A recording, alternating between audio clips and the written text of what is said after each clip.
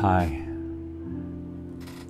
Marty Gabler here with another segment of Beside Still Waters. I'm looking at Psalm chapter 9, verse 9. It says, "The Lord also will be a refuge and a high tower for the oppressed, a refuge and a stronghold in times of trouble, high cost, destitution, and desperation." At least that's the way it puts it in the Amplified Version. We are grateful tonight, aren't we, that the Lord is our refuge and high tower.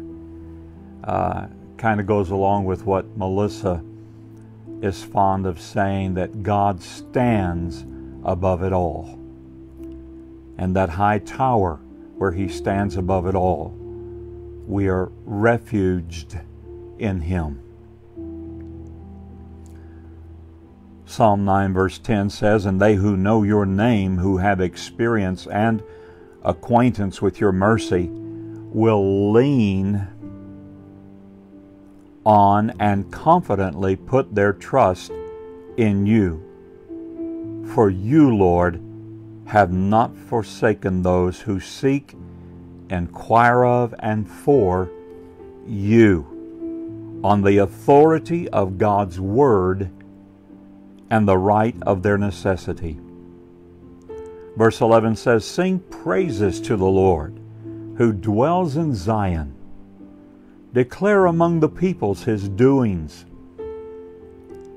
Actually, it's hard not to do that. Declare among the peoples His doings. God is working in this earth.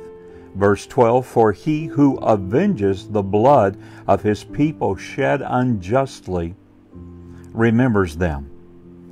He does not forget the cry of the afflicted, the poor, and the humble." Verse 13, "Have mercy upon me, and be gracious to me, Lord.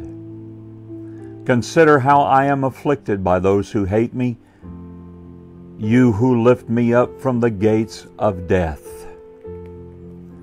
Verse 14, "That I may show forth, recount, and tell aloud all your praises, and the gates of the daughter of Zion.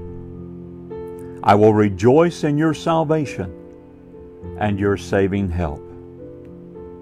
Verse 15 of Psalm 9, "The nations have sunk down in the pit that they made. In the net which they hid is their own foot caught." There are people groups who have dug pits, who have set nets in them and about them in an attempt to work unrighteousness. But they are going to find that their own foot is caught in those nets. Verse 16, "The Lord has made Himself known. He executes judgment. The wicked are snared in the work of their own hands." Verse 17, "The wicked shall be turned back headlong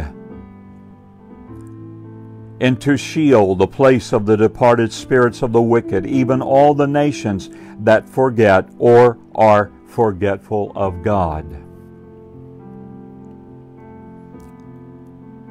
It seems that the indication here in verse 17 is just a simple remembering of God and His laws, His principles. Verse 18, "For the needy shall not always be forgotten, and the expectation and hope of the meek and the poor shall not perish forever."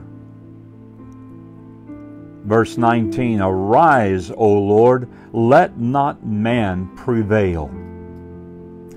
We pray that now. My friends and I pray that in agreement.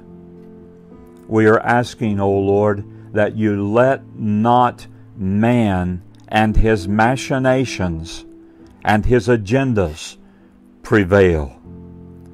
But rather, thy kingdom come, thy will be done on earth as it is in heaven. And then finally, verse 20 says, put them in fear, make them realize their frail nature. O Lord, that the nations, the people groups, may know themselves to be but men. Man is not the final authority. Our own president has said, there's nothing more powerful than God. Oh, Heavenly Father, it is in the name of Jesus we pray. I pray for my friends that tonight, as we approach bedtime and lie up on our beds, that we will find that refuge the psalmist wrote about. We're not looking for a thing. We're not looking for a place. We're looking for you to be our refuge. We find our refuge in you, mighty God, Jehovah God Almighty. You are indeed the high tower that we run to. Do not let men prevail. Your purposes prevail.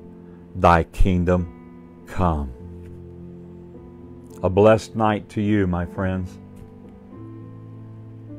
as our Lord, the Good Shepherd, leads you beside still waters.